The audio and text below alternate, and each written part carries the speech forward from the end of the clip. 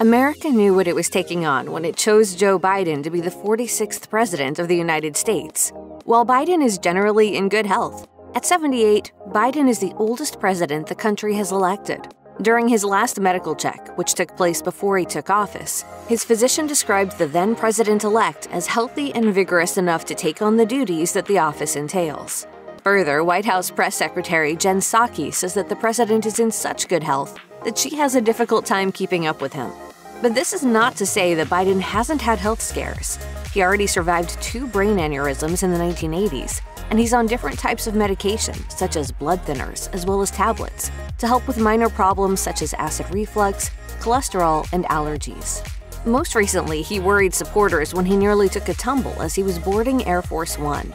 So while we aren't keen on playing the what-if game, particularly if it involves the death of a president, there is something of a need to talk about what happens in the event that Joe Biden dies in office. Something we also had to do when former President Donald Trump came down with COVID-19 before the November elections in 2020.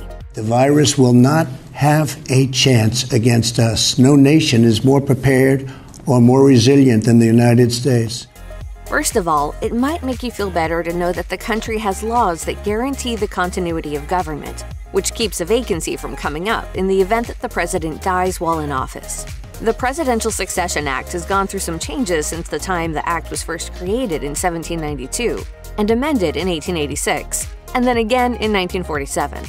The changes had to do with the positions of both the Senate President pro tempore and the Speaker of the House within the line of succession.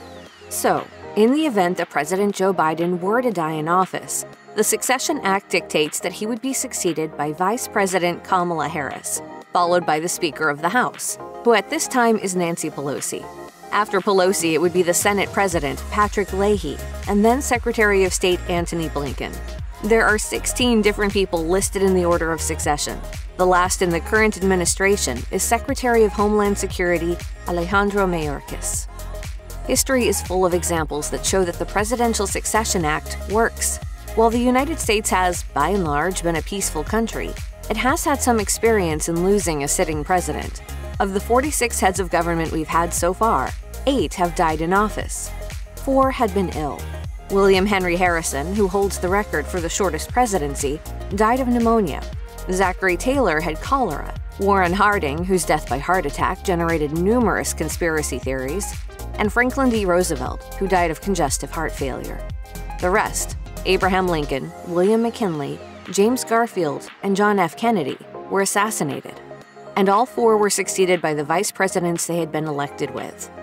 But history also shows us that there can be exceptions to the rule. And we saw that in the early 1970s, as the term of Richard M. Nixon was wrapping up. Many people might recall that Gerald Ford succeeded Nixon after he resigned in August 1974. But few will remember that Ford was not elected as Nixon's vice president, and that he was, in fact, House Minority Leader. Ford was a compromise candidate who was chosen because he was expected to pass a Senate confirmation process with few problems, and both the Speaker and the Senate President pro tempore were Democrats.